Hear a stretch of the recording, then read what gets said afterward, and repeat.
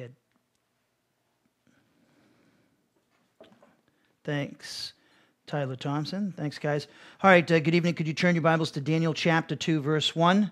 Daniel chapter 2, verse 1. We're going to study Daniel 2:19 this evening, where Daniel praises God for revealing to him the mystery, Nebuchadnezzar's mystery, in a night vision. So we're going to see God gives Daniel an answer to his prayer, and Daniel responds to God's the answered prayer request, and by praising God. So that'll be our subject here this evening. And also remember, at the end of class, we're going to have our prayer meeting. We haven't had one in like 3 weeks, so we desperately need one.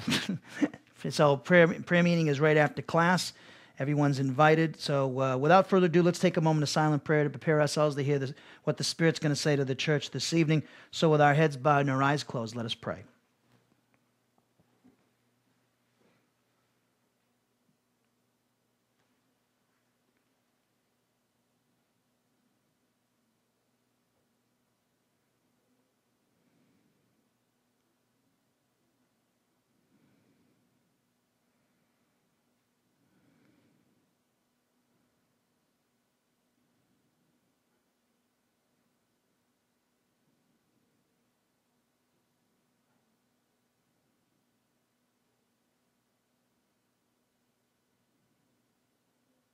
Heavenly Father, we thank you for this day to study your word, another day to enjoy fellowship with you, your Son, and the Holy Spirit, and with other members of the body of Christ. We thank you, Father, for the gift of your Son and his great sacrifice on the cross for us. We thank you for raising him from the dead for our justification, and also to give us the guarantee of a resurrection body. We thank you for the Spirit's work in our lives, from regeneration to resurrection. And we thank you for your plan in eternity past, predestinating us to be conformed to the image of your Son, electing us to the privilege of having a relationship and fellowship with yourself, Father. We know that you're holy. We know we have no merit with you, and we know that we have a relationship and fellowship with you simply because of what your Son did for us at the cross. And we also, Father, we know that we can go to you, your throne of grace now. It's a throne of grace now because of what your Son did at the cross for us and dying as our substitute. So, Father, we thank you for loving us unconditionally, self-sacrificially, and we just pray, Father, that we can reflect that love in our relationships with the other members of the body of Christ and all people, so that we might draw the unsaved to the Savior, to a saving knowledge of your Son, Jesus Christ.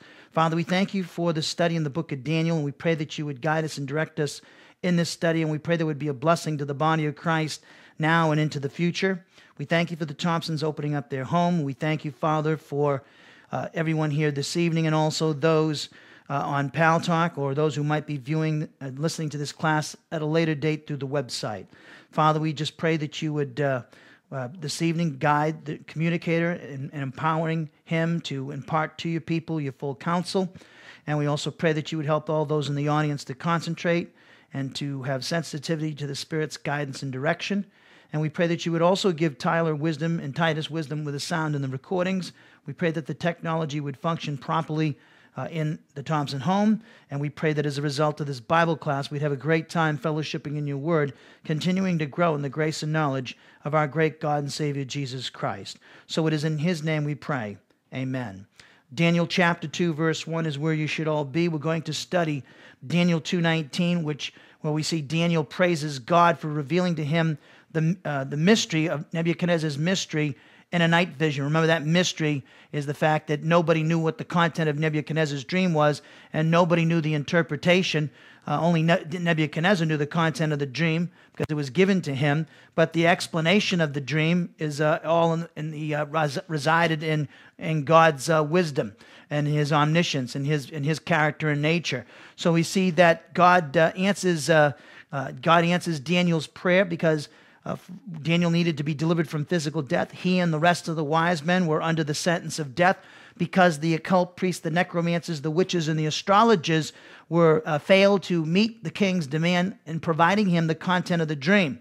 We saw that the wise men, these necromancers, occult priests, witches, and astrologers, they were wanted the content of the dream so that they could have something to work off and give him an interpretation, which, of course, would be not really an interpretation at all. They were deceiving him. So we see that he refuses to do so because he knows that he wants to determine if they can actually interpret dreams and are therefore in touch with the gods as they claim. And the best way to do that is let them tell me what the content of the dream was, which would be tantamount to reading my mind, and that would definitely tell me that they're in touch with the supernatural and that they can interpret dreams. But they failed to do so, and so Nebuchadnezzar, in a fit of rage, he sentences all the wise men to death, including the dignitaries and diplomats in the city of Babylon, which would include Daniel and his 3 friends. And these diplomats and dignitaries, along with Daniel and his 3 friends, were innocent. They are not the ones who were deceiving the king and saying that they could do something that they could not. So they were unjustly suffering at the hands of Nebuchadnezzar. But Daniel comes to the rescue. Daniel, with wisdom intact, talks to Arioch, the guy who's going to do the execution, and he talks him into letting him go to Nebuchadnezzar and ask for time to get the content of the dream from the Father and the interpretation. So now we're seeing God has answered this prayer. We'll see that this evening. And Daniel's going to respond in thanksgiving to the Father. So look at Daniel chapter 2, verse 1. And as is my custom, I'll insert into the translation my own translation and change the translation as I see fit. And the reasons for this have been documented. They're documented on the website, or will be if they haven't been there already. And also, we've documented it through the various classes that we have videoed those classes, and also audio recorded them as well. So look at Daniel 2:1. Now in the 2nd year of the reign of Nebuchadnezzar, Nebuchadnezzar had dreams, and his soul was troubled, and his sleep left him. Then the king gave orders to call in the occult priests, the necromancers, the witches, and the astrologers to tell the king his dreams. So they came in and stood before the king. And the king said to them, I had a dream, and my soul is anxious to understand the dream. Then the astrologers, who were speaking for the rest of the other 3 groups, spoke to the king in Aramaic, O king, live forever. Tell the content of the dream to your servants, and then we will declare the interpretation. The king replied to the astrologers, the command from me is irrevocable, namely that if you do not make known to me the content of the dream as well as its interpretation, you'll be torn limb from limb, and your homes will be made a rubbish heap. But if you declare the content of the dream as well as its interpretation, you'll receive from me gifts and a reward and great honor. Therefore, declare to me the content of the dream as well as its interpretation. And they answered a 2nd time and said, let the king tell the content of the dream to his servants, and then we will declare the interpretation. And the king replied, I know for certain that you were bargaining for time, because you have seen that the command from me is irrevocable. Namely, if you do not make known the content of the dream to me, there's only one decree for you. For you have conspired together to speak lying and corrupt words in my presence until the situation is changed. Therefore, tell me the content of the dream in order that I may know that you can declare to me its interpretation. And the astrologers answered the king and said, there's not a man or a person on the face of the earth who could declare this matter for the king. Consequently, no great king or ruler has ever asked anything like this of any occult priest, necromancer, or astrologer.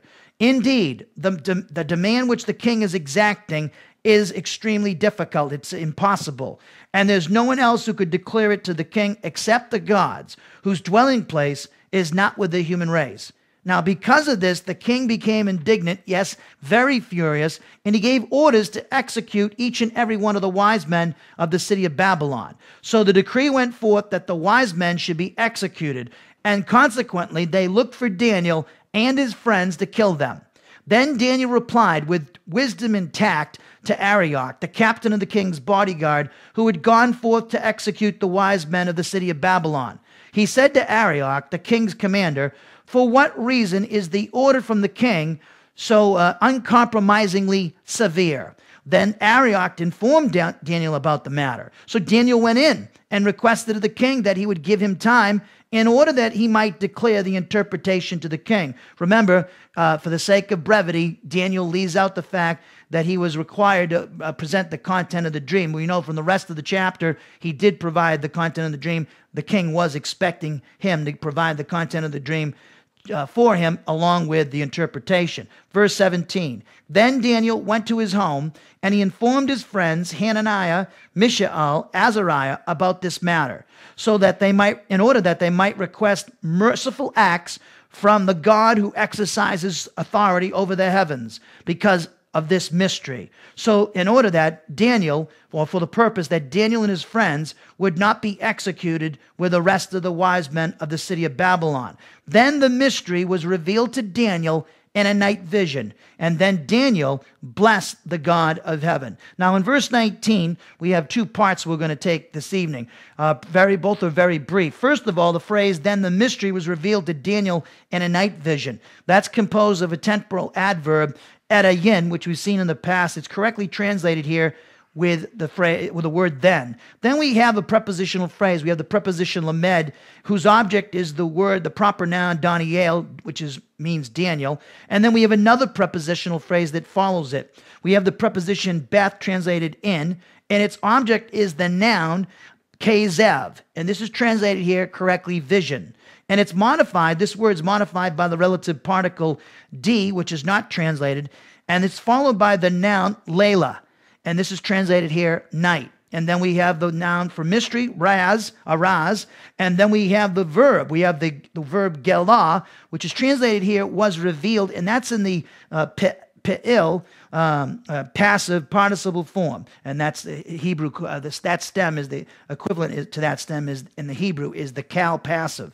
So here the word then is the temporal adverb etayin. It's a temporal coordinator, and it means then, and its reason why it's a temporal coordinator is that it shows consecutive events in the narrative. So what this word's doing, it's introducing a statement that's telling us, the reader, the next event that took place after Daniel and his friends went to the Father in prayer, requesting that he would reveal the content of the king's dream as well as its interpretation. Now, the purpose of this request, we saw, was to prevent the king from executing Daniel and his friends along with the rest of the city of Babylon's wise men. Now, this word, etayin, it introduces a statement that tells the reader that God revealed this mystery to Daniel in a night vision, and thus we're going to see the wise men and Daniel and his three friends have been delivered from death by God. Now, the word for mystery, raz, it refers to the content of Nebuchadnezzar's recurring dream, which he would not reveal, as you recall. He would not reveal it to his occult priests, necromancers, witches, and astrologers who helped to compose his wise men. This word mystery also refers to the interpretation of this dream, because that's what the king also demanded that from his wise men as well. Now, the content of the dream was a mystery because the king would not reveal it to his wise men. So in one sense, the particular dream, which was a vision that God gave him in a revelation about future events, was given to him. It was a mystery to all the wise men, and of course the king knew what the content of the dream was. He just didn't understand what it meant. So we see that in one sense, this dream was a mystery to the wise men because Nebuchadnezzar refused to reveal the content of the dream. On the other hand, the interpretation was a mystery to Nebuchadnezzar as well, because the meaning of the dream could only be known. It could only be known if God revealed it. So we see that this word mystery is describing the vision, the revelation that God gave Nebuchadnezzar in a dream, in a vision. And we saw that it's a mystery to the wise men because the king wouldn't reveal the content of the dream. And it's a mystery to everybody in concern, including the king, because no one knew the interpretation of it. No one understood the meaning of it. And the only way anybody could understand the meaning of it was if God revealed what it meant. And he uses Daniel to do that. He gives everybody understanding, and he gives us, the reader, understanding. And this, remember, the rest of the chapter tells us that it's a revelation about the future world empires. Remember, Daniel was written in the 6th century BC. It's talking about this dream, this vision that God gave Nebuchadnezzar. This revelation is about future world empires. The Babylonian Empire, the Medo-Persian Empire, which conquered Babylon well after Nebuchadnezzar had died. And then there was also Alexander the Great's Greece. That Grecian Empire, that Greek Empire, followed the Medo-Persian Empire in history. These were all immediately successive to each other. Alexander the Great died at 32 years of age, and his 4 generals split it up. And that was predicted in the prophecy in Daniel chapter 7 as well. And we also saw that following Nebuchadnezzar, Alexander the Great's Greece, is the Roman Empire, and that all these empires have come and gone in history. But as we'll see, the feet of this particular statue that Nebuchadnezzar saw in a vision, the feet refer to the revived form of the Roman Empire, which is yet to show up on the pages of history yet. And so that's yet future.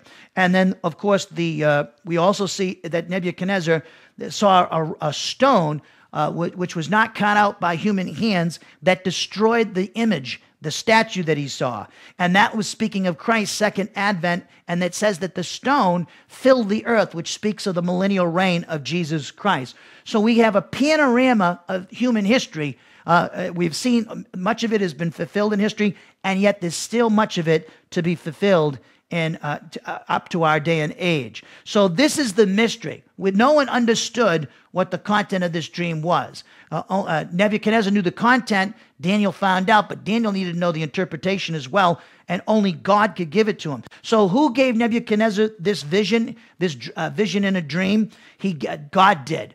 And God was trying to communicate with Nebuchadnezzar, Babylon, the wise men of Babylon, and the whole world. And he's done that because this book is now in what we call the Bible, this particular prophecy, this revelation about the future, which Bible scholars call the times, it talks about the times of the Gentiles, which we're still in at this present moment in history. Now, the word for revealed, the word gelah, it's used here with the noun raz, mystery, as its subject, and God is the unexpressed but clearly implied agency, with Daniel as its indirect object. So this indicates that in answering the prayer of Daniel and his friends, the Father revealed the content of Nebuchadnezzar's revelatory dream as well as its interpretation. Now remember, this is an answer to Daniel's prayer. This is a merciful act of God, because remember, Daniel and his friends, as we saw last evening, were appealing to God, and they wanted merciful acts from God. They were requesting that God be merciful to them. And so by giving them the content of the dream in the interpretation,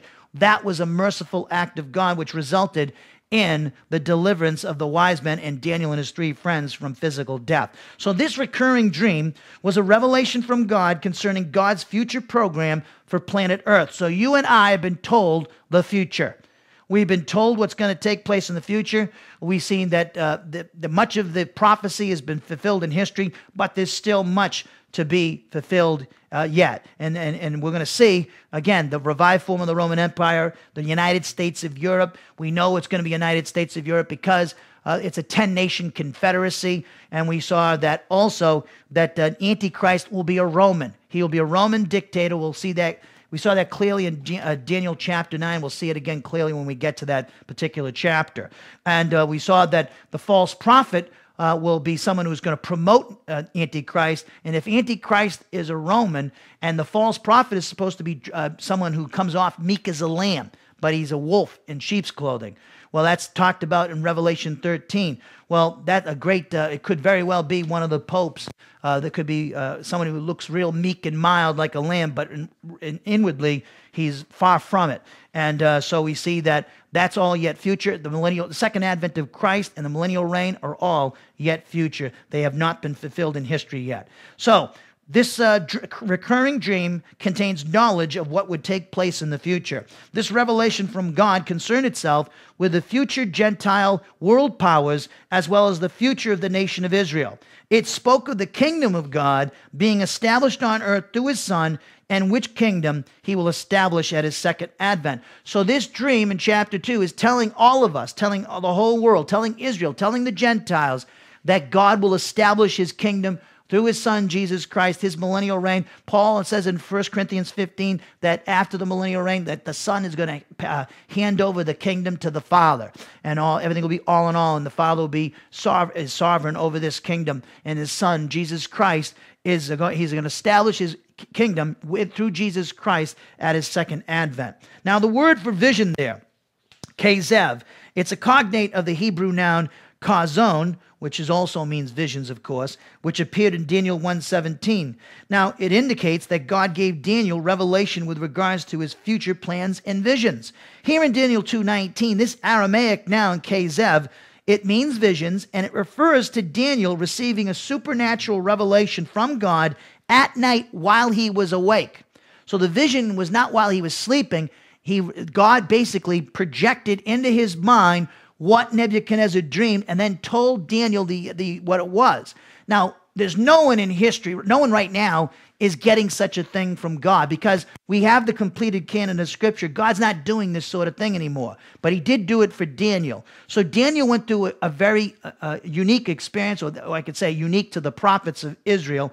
He went through a unique process where God was giving him this revelation, basically by projecting into his mind a vision of what would come in the future. Now, some expositors believe that this word in Daniel 2:19, Kezev, visions, is a synonym for a dream. However, if God revealed the content of the king's dream in its interpretation in a dream, Daniel would have used the noun kalem, which appears in Daniel chapter 2, verses 5, 6, 7, and 9. Instead, he uses the word kezev here, for the word for visions, which refers to a revelation from God. In other words, it was an appearance of something in Daniel's mind as a supernatural revelation to communicate a truth, not seen as a sensory perception. So when we get to it, it was a very intimidating, when Daniel describes it to Nebuchadnezzar, it was intimidating to even the most intimidating man in the world at that time, Nebuchadnezzar. It scared him. It was intimidating. It was towering over him. It had a head of gold. We saw that the head of gold in the breast. The breast was made of breast, and the arms were made of silver, and the thighs and the belly were made of bronze, and the legs. We'll see that the legs were made of iron, and the feet were partly of iron and clay, which spoke of the Roman Empire, the feet. So we see that was a tremendous, and it was bright and shining, and it was extraordinary. The light it gave off was not of this world, as we'll see. So this is what Daniel's seeing getting this vision in his mind, just like Nebuchadnezzar got it. So we see here that visions, and we're talking about visions here, it wasn't a dream. Visions were often a revelation of the future plans of God, which could involve either judgment or blessing. Now, this word, kezev, visions, in Daniel 2:19, it speaks of revelation from God, the Holy Spirit, with regards to the Father's will for an individual or a nation or the earth as a whole. Now, in our passage, this word denotes that God gave Daniel revelation with regards to his future plans, which is demonstrated clearly in chapter 2 and throughout this particular book. Now, the word, if you look at verse 19, it says, then the mystery was revealed to Daniel. Then it says, in a night vision. Now, the word, that's the particle D, it means during. So it's translated in your Bibles, let's see how they translate, in a night vision. So they translate it with the word in. Now, the word in there is the particle. It's not translated here, but it actually means during. And it functions, and the reason why is it functions as a marker relating points of time. And here, the 2 points of time are the night and the moment Daniel received this revelation from God. So this word, the relative particle D, which is not translated in your Bibles, denotes that this mystery was revealed to Daniel in a vision during the night. Now, the word kezev, visions, is modified by the word layla, which means night, and the night, of course, is a period of time between sunset and sunrise. And here this word is telling the reader that Daniel received this vision at night. So we know that same evening when he went home, he prayed, and that very same evening, God gave him the content of the dream and its interpretation in a vision. And so that was at night. And the very following next morning, he'd be going back to the king. So it didn't take very long for him to get an answer to prayer. Now let's finish off the verse. It says in verse 19, then the mystery was revealed to Daniel during the night in a vision. Then it says, Daniel blessed the God of heaven. He's responding to God's merciful act, and we're giving to him the content of the dream and the interpretation of the king's dream. So he's responding to God in thanksgiving, as we'll see, and worship. So the phrase, then Daniel blessed the God of heaven, that starts off with the temporal adverb again, edayin, which is translated here then. And this is followed by, again, the word for Daniel, Daniel. And then we have the verb. We have the pa'el, active perfect form of the verb, barak, which is translated here blessed. Now, remember, there's a Colonel Thiem has a church called, there's a church that Colonel Thiem pastored for years. It was called Baraka Church. Bob Thiem pastored a church called Baraka. Well, this particular, that's from a Hebrew term that talks about blessing. So this word barak, the verb barak, is found here. It's translated blessed, and we're going to find out what that means. A lot of people don't understand what blessed means when you're blessing God here. We understand God blessing us many times, but we don't know why Daniel's blessing God. And as we'll see, it has to do with praise and thanksgiving. Now, this particular clause is completed with a prepositional phrase that begins with a preposition lamed, which is not translated in its object, is the word for God there, Elah.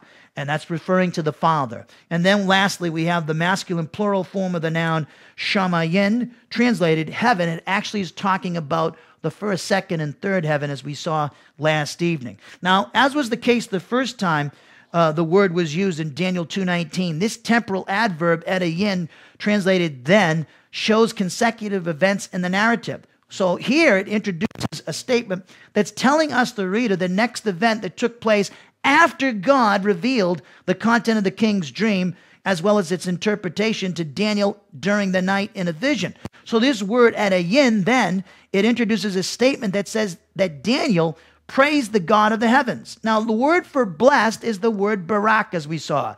And it's used here with Daniel as its subject and God as its object. Now, what does it mean? What does it mean that Daniel barak God? It actually talks about this word barak, blessed. It actually means this. And here's an instance where the word, you need more than one word to communicate what the word says in the original language. So this word is referring to adoring praise, honor, recognition, and worshipful thanksgiving that is directed towards the Father by Daniel as a result of the Father fulfilling his prayer request that he would reveal to him the king's dream and its interpretation. So when you see this word blessed, it means to have adoring praise, honor, recognition, and worshipful thanksgiving of the Father. Let me give you my translation of this particular verse. Next, in a vision, during the night, the mystery was revealed to Daniel.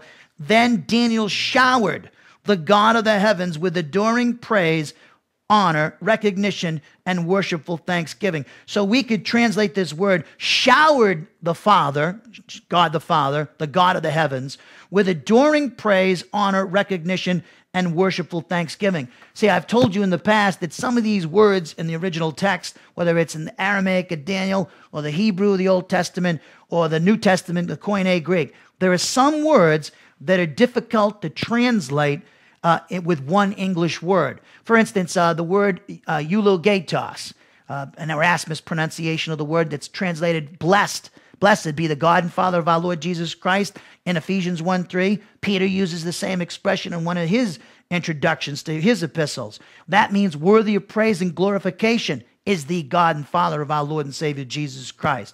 So you need more than one word to actually convey the depth of the meaning of the word in the original language. So the word there, this particular word, barak, blessed, it refers to adoring praise and honor, recognition, and worshipful thanksgiving that Daniel showered on God the Father for answering his prayer. So therefore, this word denotes that Daniel showered the Father with adoring praise, honor, recognition, and worshipful thanksgiving because he fulfilled his prayer request. And now I wonder how many times, here's stop and think about this. What can we learn from this?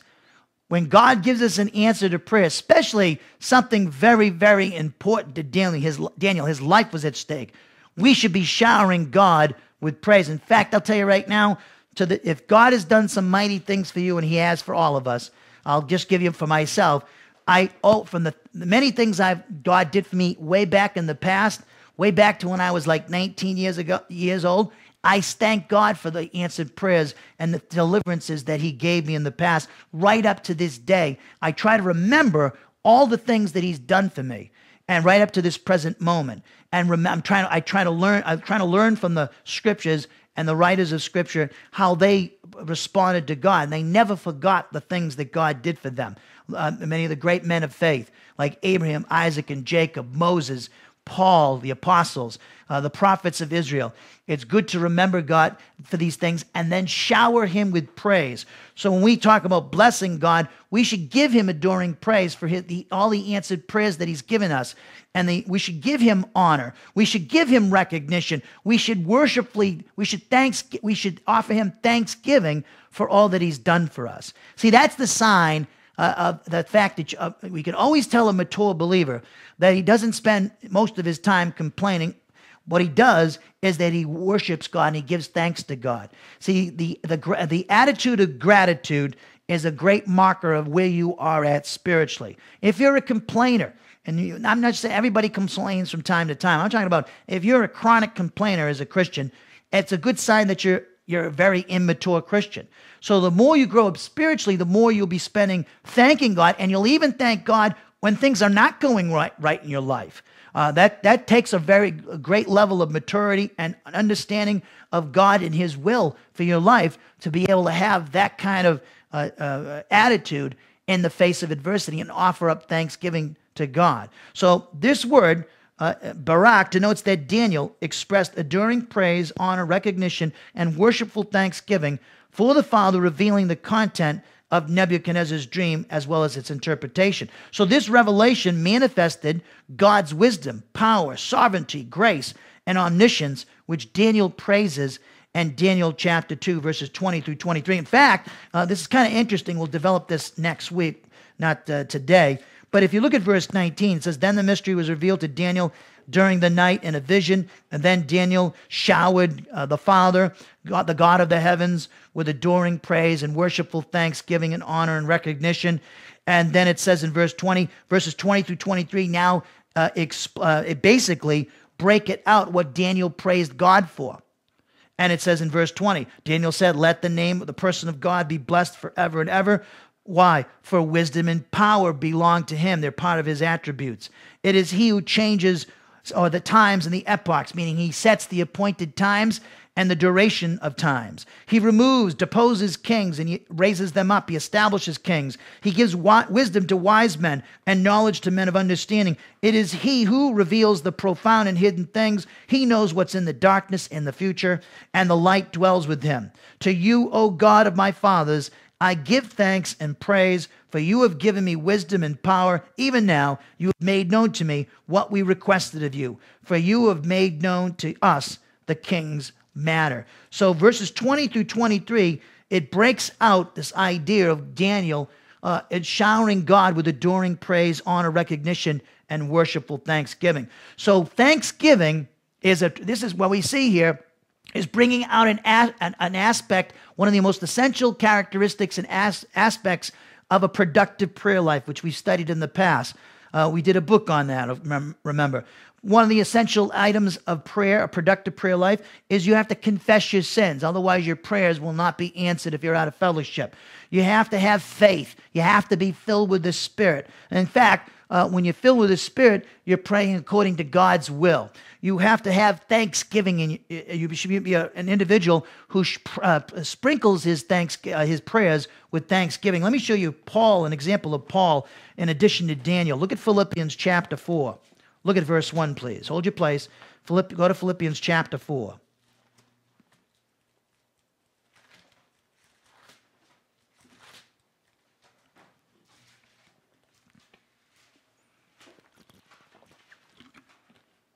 Look at Philippians 4:6. One of my favorite passages in all the Bible. Philippians 4:6.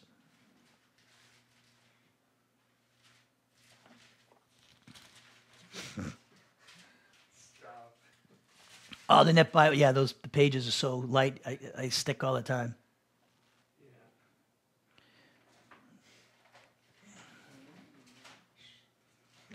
Philippians 4:6.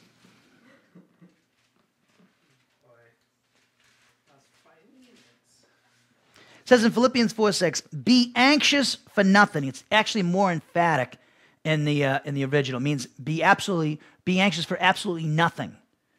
But in everything, look, it says, "But in everything, by prayer and supplication," then here's something important, "with thanksgiving, let your requests be made known to God. Don't miss that. In Philippians 4:6, it says, be anxious for nothing, but in everything, by prayer and supplication, with thanksgiving, let your requests be made known to God. So what he's saying is, don't be worried about anything, but pray and let your prayer be sprinkled with thanksgiving.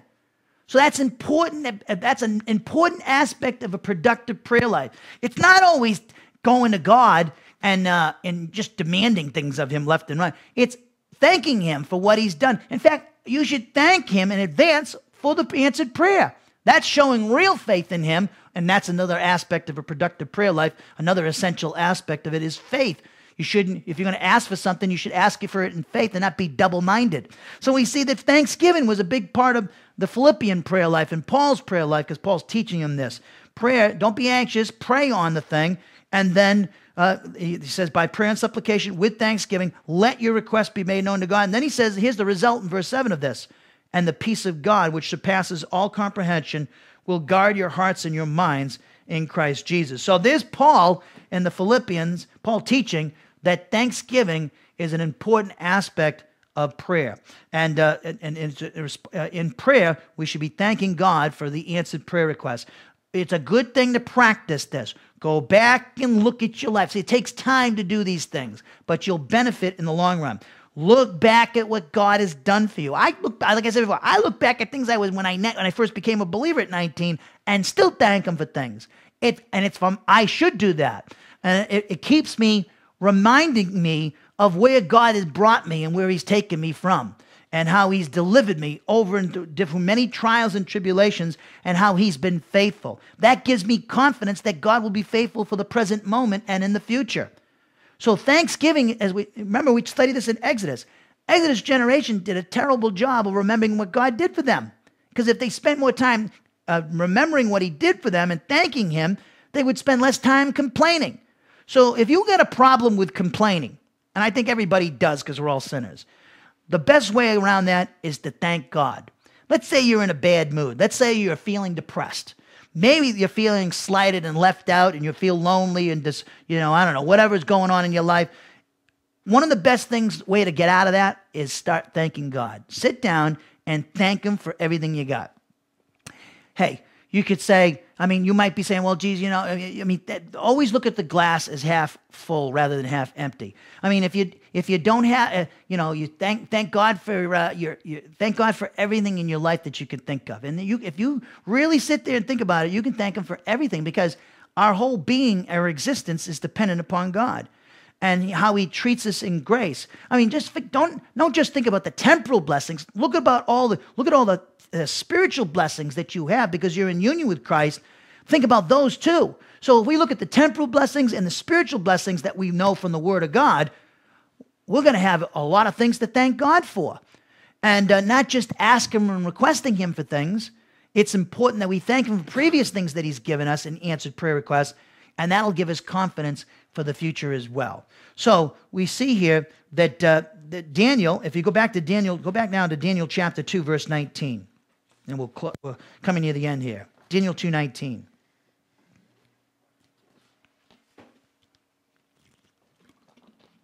Daniel chapter 2, verse 19. So it says in Daniel 2:19, then the mystery was revealed to Daniel in a night vision. Then it says, then Daniel blessed the God of heaven. Now the word for God there, as we saw, is Elah. It means God. It refers to the Father. That's the member of the Trinity that it's referring to. Now, how do we know this? Well, the Lord Jesus Christ taught that all prayer must be addressed to the Father. That's in Luke 11, 1 and 2. Even though Daniel and his friends lived centuries before the Lord taught this, the Father would have been the recipient of this prayer request from Daniel and his three friends in the 6th century BC. How do we know that? Well, it's indicated by the fact that the Lord's teaching that you should pray to the Father in my name was not only instruction to the apostles, his disciples, as to how they were to pray, but it was also a revelation as to which member of the Trinity receives prayer. Because I'm going to take you to a place in Romans 8 where we see that the Son and the Spirit, they both pray to the Father. That's always been the case. So Jesus was teaching his disciples something that's always been true, that the Father is the one who's been receiving these prayer requests. Even the Son and the Spirit pray to the Father. Now, hold your place. You don't have to hold. Yeah, you can hold your place. Go to Romans chapter 8, please. See if I can show you here. Look at Romans 8. So again, even though Daniel and his 3 friends never heard the teaching of the Lord Jesus Christ, who they were praying to was the Father.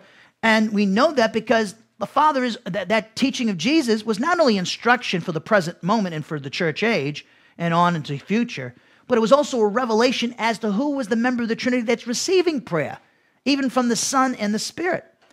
Now, look at Romans chapter 8. See if I can find it for you. Look at verse 26. Romans chapter 8, verse 26. In the same way, the Spirit also helps our weakness, for we do not know how to pray as we should. But look what it says.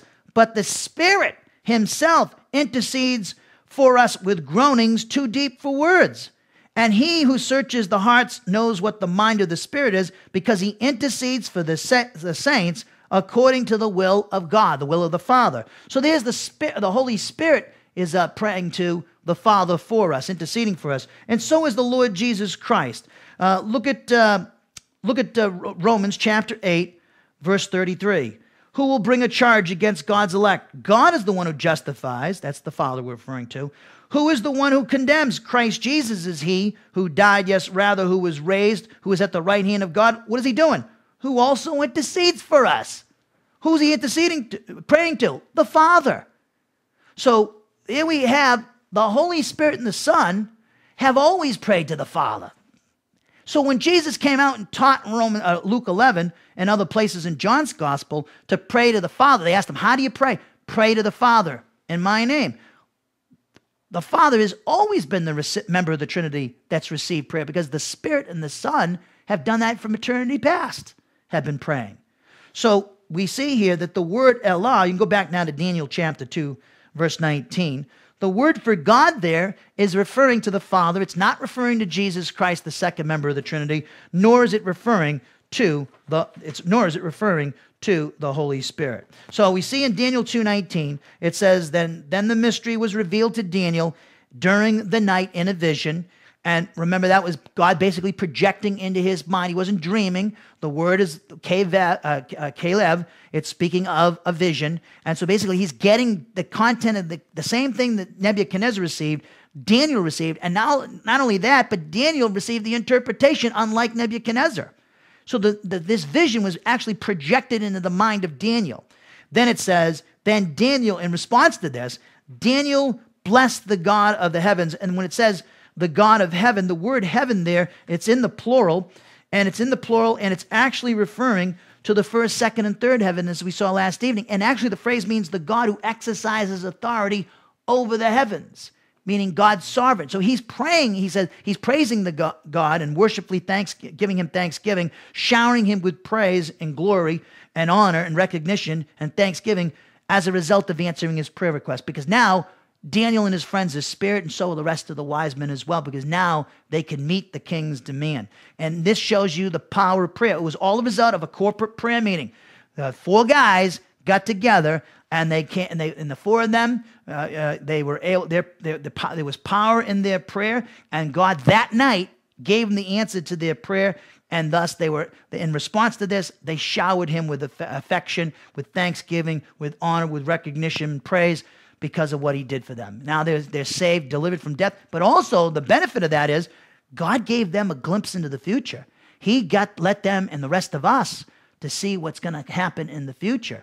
And as I said before, much of this vision, this revelation from God that Nebuchadnezzar received and Daniel saw, received, and interpreted, has been fulfilled in history. But there's still much more of it to come to be fulfilled in history. We still haven't seen it yet. The whole prophecy fulfilled completely. Well, that closes wraps up our classes for this week in Book of Daniel. This Sunday we'll be studying Exodus. We'll start a study of Exodus chapter 23 on Sunday morning. So hope to see all of you there at that time. And let's close in prayer, and then we'll have our prayer meeting. We'll take a couple of minute break, and then we'll have our prayer meeting. Heavenly Father, we thank you for this time to study your word. We thank you for everyone here this evening. We pray that this class would be a blessing to the body of Christ and bring glory and honor to you. So, Father, we pray for these things in our Lord and Savior Jesus Christ's name. Amen.